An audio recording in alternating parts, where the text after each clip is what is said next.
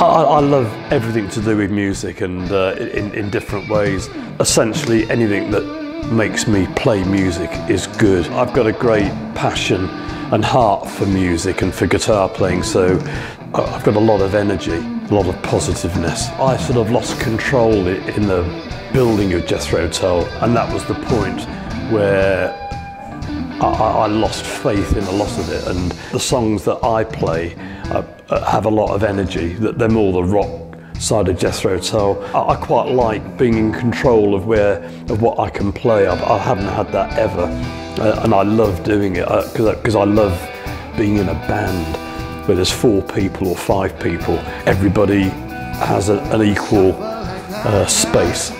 It's really nice.